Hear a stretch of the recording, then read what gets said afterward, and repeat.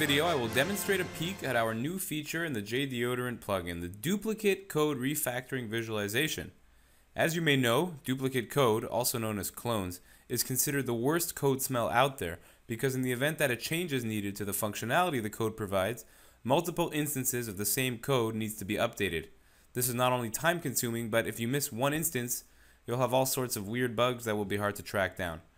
Our tool attacks the clones and refactors them, if possible, using a sophisticated mapping technique developed here at Concordia University in Montreal, which maximizes the number of match statements, minimizes the number of differences, and optimizes other discrepancies, for example, the positioning of if-else statements. I will demonstrate the use of this tool using code from a couple of famous open source projects, JFreeChart and Apache Ant. Currently, the tool assumes the user knows where the clones are, but in the near future, we will add the ability to import results from well-known clone detection tools. Let's look at some clone cases we found and the refactoring opportunities JDeodorant identifies.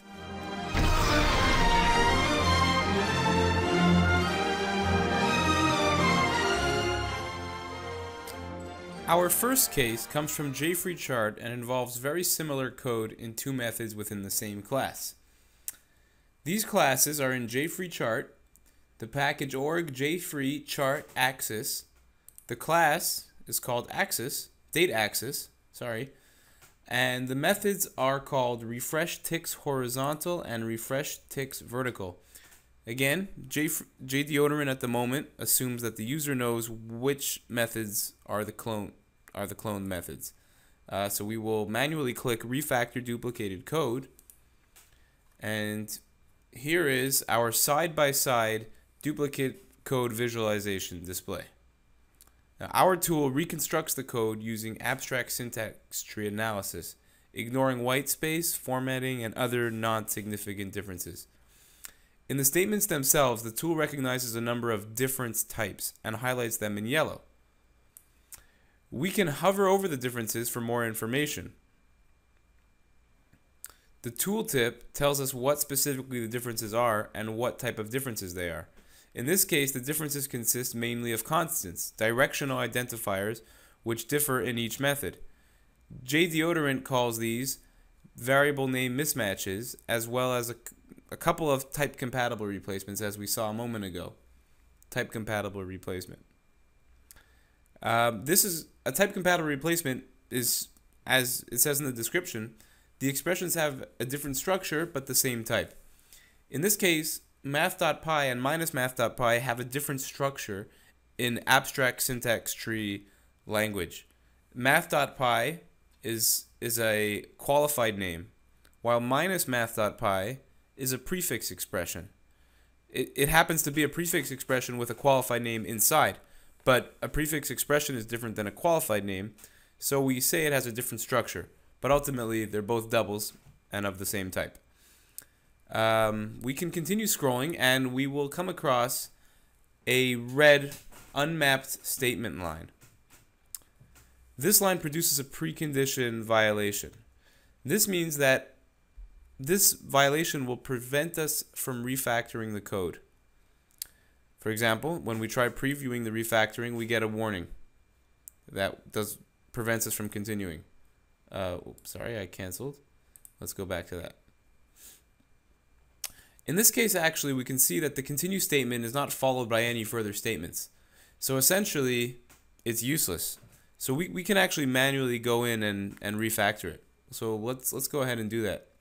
So we'll go to refresh ticks horizontal, scroll down, and let's comment out the continue statement. This will allow us to proceed with the refactoring. I'm clicking refactor duplicated code once again, and the precondition, the unmapped statement, will no longer be there. And now we could continue with the refactoring. The solution in this case is relatively simple. Extract the duplicated code into a new method with parameters added for the differences. These are the differences. Remove the local variables which no longer exist and replace them with a new parameter, and then we call the extracted method from the old method, passing the difference as a parameter. We'll see this right now in the preview of the refactoring. The refactoring preview shows us what the refactoring will look like and what steps are being taken. On the top is a listing of all the actions being performed. In the bottom half of the screen, the left window shows what the code looks like now, and the right window displays what the code will look like after refactoring. We will delve more into the details of the refactoring preview shortly in the next case.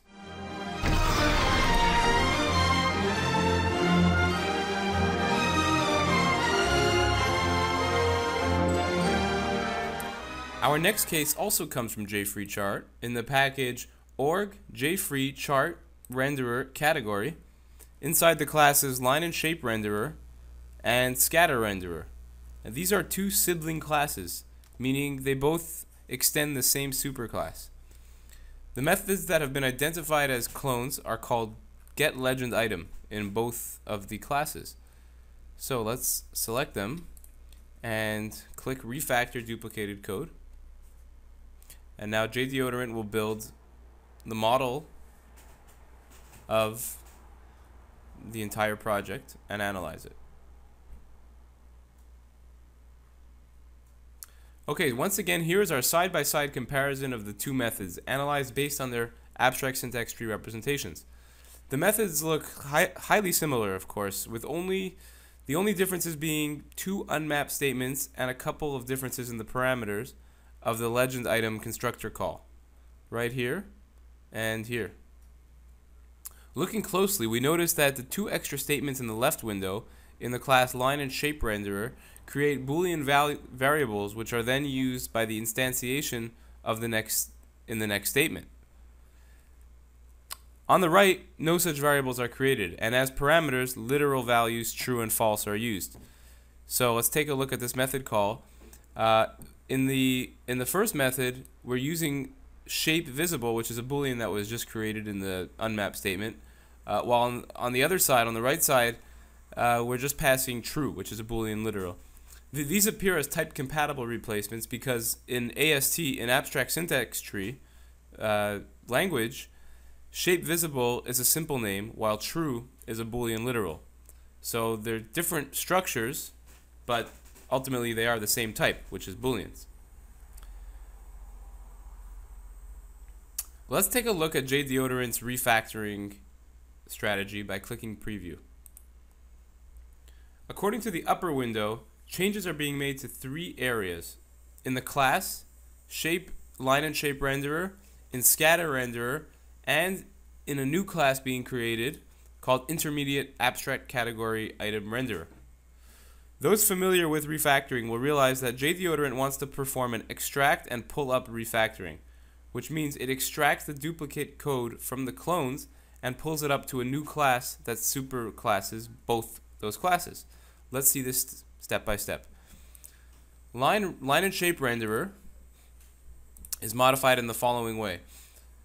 First, the superclass type is modified. So on the left here is what it was before. It extended abstract category item renderer, and after the refactoring it will extend this intermediate class. This field is needed in the method, so it's pulled up to the superclass. Same goes for this field, and same goes for this field. And then finally, in the getLegendItem method, the body of the method, which is the clone, is pulled up to the new superclass version of the method, and instead inside the method getLegendItem in the class line and shape renderer, this is on the left we see what it looked like before, and on the right all it becomes is a simple call to the new method in the superclass. The same is happening in scatter renderer. The superclass type is being modified, the appropriate fields are being pulled up, and the method getLegendItem itself is being reduced to just a simple call with true and false passed as parameters. Finally, a new intermediate class is created, which extends the original superclass of both of the two classes, and the body of the method getLegendItem is placed in here. And that is essentially, and once we And once we verify and are okay with JDeodorant's assessment, we can click OK, and the refactoring is performed.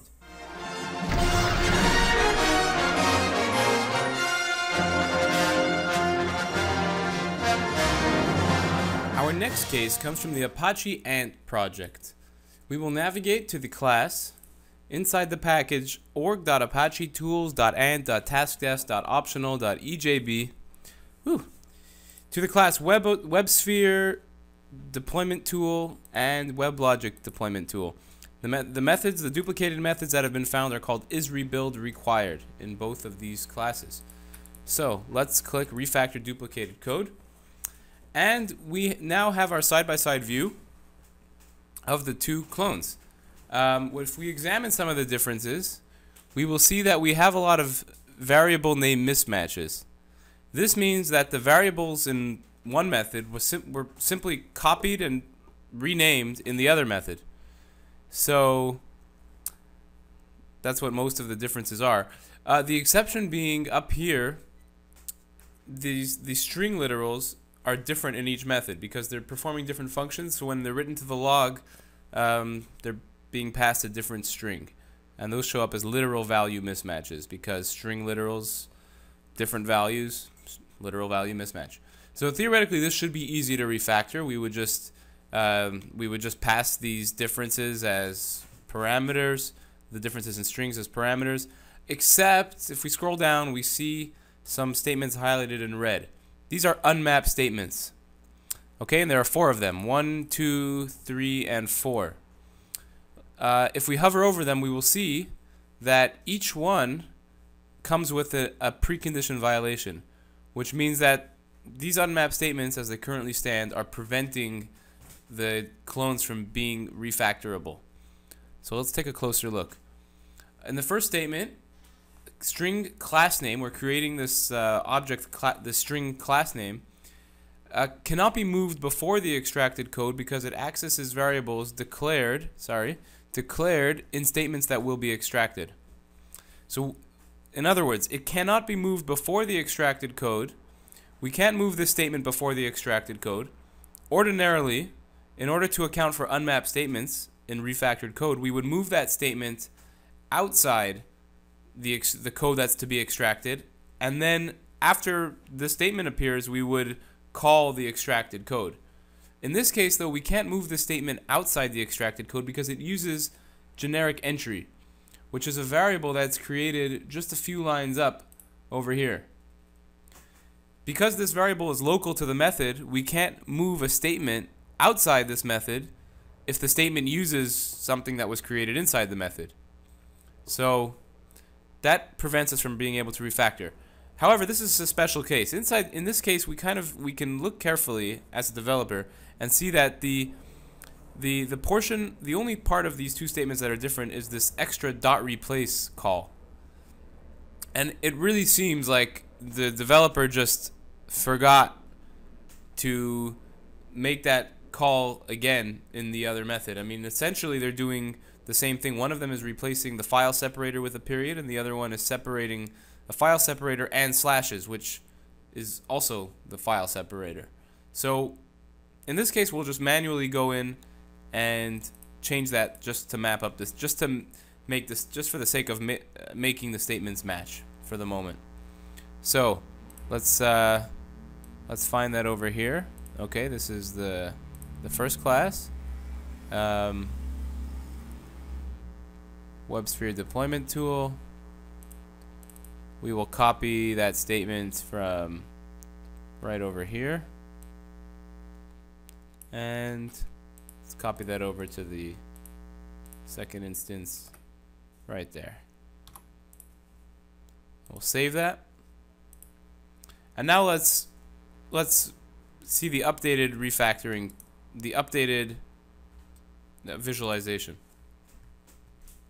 Okay, now if we scroll down, we will see that there's no longer an unmapped statement in that place. The statements are identical and therefore have been mapped. Scrolling down, we see that there are 2 other unmapped statements, and these are break statements.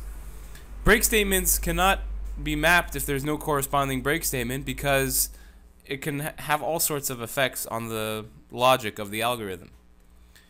In this case, however, there are no statements following the break statement. So essentially, these two break statements are doing the same exact thing. One of them is inside an if statement, and the other one is just outside this if statement, but at the end of an else statement, without any statements following it as well.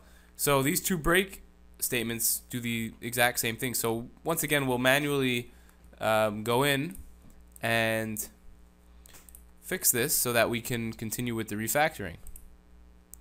So that is over here. Let's either we can move one outside or move the other one inside. It doesn't make a difference. Okay, and now let's refactor this again. Let's see the visualization again, and there are no more unmapped statements, and everything else are just variable name mismatches or literal value mismatches, and everything can be refactored. And we will continue by clicking preview. And this is what JDeodorant wants to do for us. So here's our class WebLogic deployment tool, and we can preview the changes being made to it. The superclass type is being changed to an intermediate superclass. As once again, JDeodorant wants to do an extract and pull up refactoring. The same sort of thing in the next for the other class, WebSphere deployment tool, and then the creation of a brand new intermediate class to contain all of the clones. And once we preview all this, we can click OK to perform the refactoring. And that's it. Our code now smells good.